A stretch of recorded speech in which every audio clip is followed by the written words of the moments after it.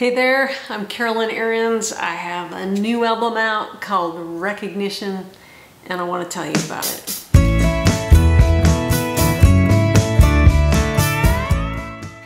Recognition was recorded with a phenomenal band. So lucky.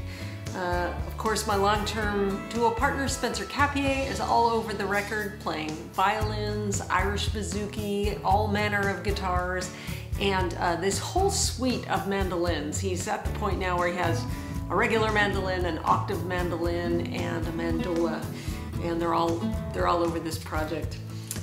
I contribute some guitar and piano myself, and then our co-producer Roy Salmond added pump organ and accordion and percussion and all manner of things. And then we had Miles Hill, phenomenal acoustic bass player, and the wonderful Randall Stall on drums and percussion as well. And then we had these amazing guests. We have a duet with Amy Grant, squee, and vocals from the wonderful McCrary Sisters, Steve Dawson on pedal steel, members of 5 Alarm Funk on horns, and one of my favorite things, Nashville's Lovesponge String Quartet contributed string quartet arrangements on a couple of the tunes, and they're beautiful.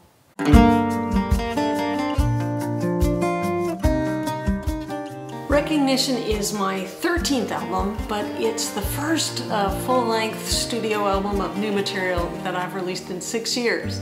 6 years is a long time. For most of those years, I was still playing music and then doing very meaningful work with an organization called Renovari that I'm still working with and that I absolutely love.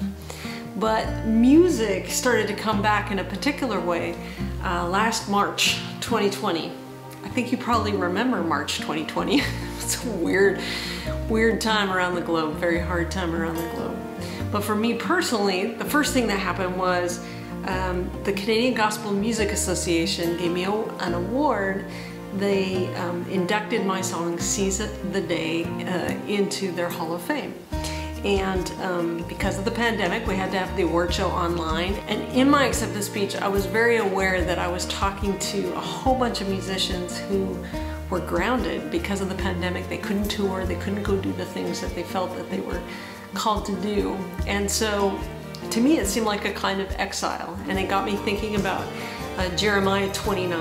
And so I reminded them what God reminded the Israelites through Jeremiah, that when you're in exile, what you need to do is plant gardens and seek the welfare of the city. And in this speech, I suggested that for musicians, planting gardens is writing songs, or at least cultivating the earth for the possibility of writing songs, praying, being still, listening to great art. And so I think it was a pretty moving speech. I gave them a charge to plant gardens in this time. And then I got off the award show and I thought, well, I'm a hypocrite. I haven't been writing songs for quite some time. That was March. In April, by middle of April, something was starting to shift, and I remember posting on Facebook that I was falling back in love with music again. I felt like some part of me was thawing out and music was just coming alive for me again. By May, my duo partner Spencer had written this beautiful violin melody called After This, and I asked him if we could write a song together around it, and we did. And then a bunch of our friends helped us make a video for it, put that out in the world. And that sequence of events just seemed to unlock something, and all of a sudden songs started coming like crazy. I couldn't sleep, I could barely focus on anything. I just had to kind of receive and write these songs after a long drought of songwriting. And so I wrote and I wrote and I wrote, and by June it was clear that I should try to go and record these songs. So very tentatively, remember it had been 6 years since I had released an album, but very tentatively I launched a Kickstarter at the end of June 30th, hoping that maybe, just maybe, I could raise $20,000 and get in the studio and get this music down. And then it was unbelievable. I think we were fully funded in 8 or 9 hours on the first day. It was so moving and encouraging. And people continue to give throughout the Kickstarter. By the end, 573 people had kind of supported this music, and it's because of them that recognition exists. The Kickstarter wrapped up on July 15th, 2020, which was 25 years to the day from the release of my very first album. And we got in the studio and we started making this record. The release plan for Recognition is a bit of an experiment. What we're gonna do is we're gonna release one song at a time to streaming platforms like Apple and Spotify and Deezer and Tidal, Amazon, all those kinds of places. And so it'll take probably about a year for the whole record to get out a song at a time on those streaming platforms. However, if you would like to own the whole thing now, you can get it at CarolynArends.com. That's a way for you to get a scoop on the music and also for you to be able to support this work and hopefully be involved in the creation of further work.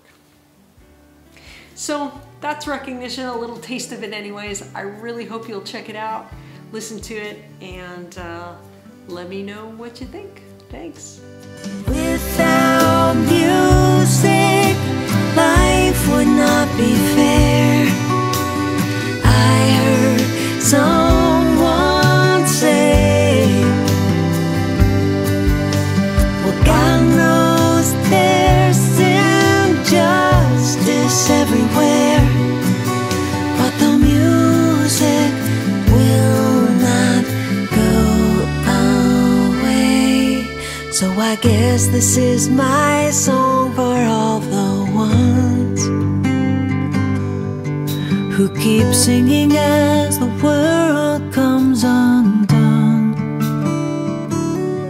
It's like a broken hallelujah, their melodies soar till the world's not quite so broken.